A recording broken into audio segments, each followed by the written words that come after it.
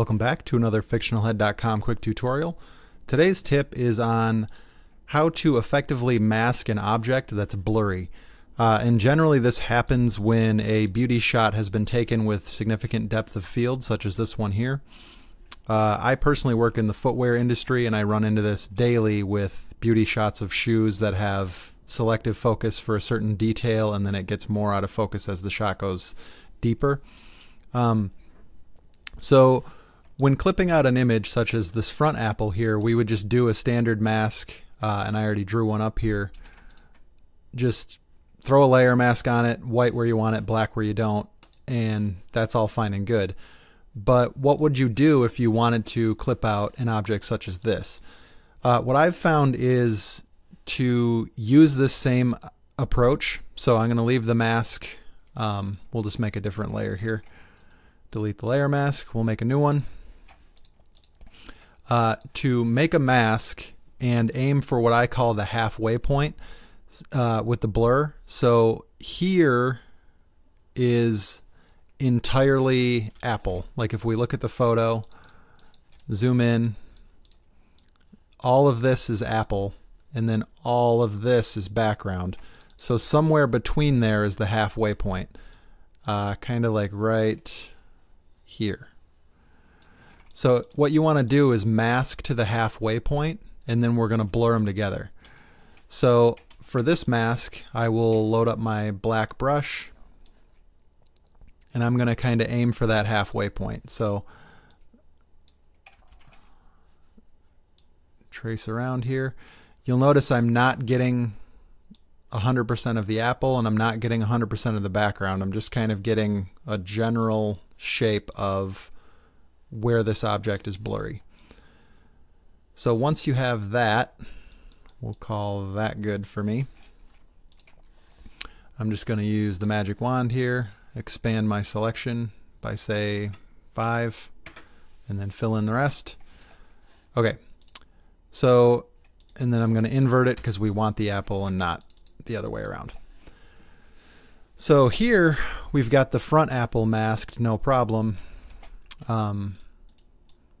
We'll start changing the background color here. So I've got the regular image here. I'm going to throw a hue and saturation change on it. We will make the background kind of this peachy color.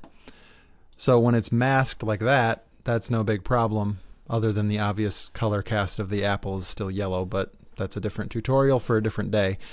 But here, the apple has got this weird sort of halo around it. So if you were to just take your layer mask, and I'm just going to merge these two layer masks together. So if you were to take your layer mask and just do something like feather it, that starts to solve the problem, but now your layer up here is all wonky because you've blurred it too much.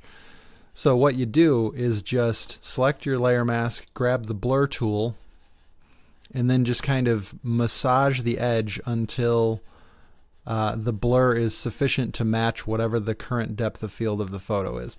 So as I'm going here, you can see that it's blurring out, but we still have kind of some significant haloing here of the other color. So I'm just going to go into my brush, make my initial selection a little bit larger. One of the magic parts of blurring is that you don't have to be too terribly accurate. So we'll go like that.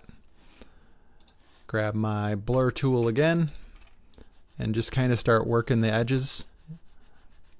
You can turn the strength up if you need to do it more.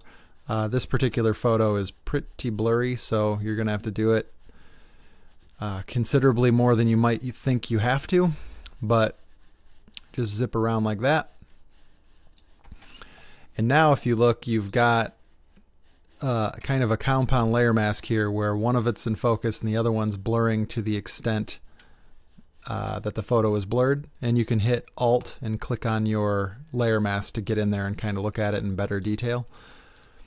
But by doing that, it allows you to have kind of a selective layer of focus so that as you tweak the colors, and I'm realizing this is probably a terrible image to explain this effect because all of the apples have bright yellow on them.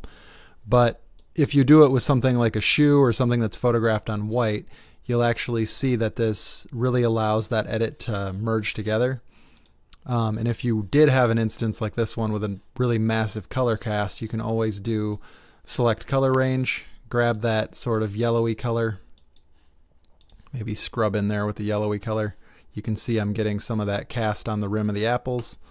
Hit OK, and then maybe just throw in a different hue and saturation adjustment to bring that edge into a similar color cast, and then just really blur out your mask in a very general way like you would with a regular one, and then that'll allow you to kind of deal with that rim lighting effect that was happening on the apples. So that's the tip. I find it super helpful again when dealing with product photography, because depth of field is great and you really get kind of a sticker effect if you just deal with nothing but hard clipped images. So try to keep that in mind when dealing with anything that has been shot with a nice shallow focus. So that's the tip. If you found it helpful, please let me know by hitting that like button. If you want more of these types of tutorials, feel free to subscribe or hop on over to my channel to watch more. As always, if you have questions or topics you'd like me to cover, just let me know in the comments. See you next time.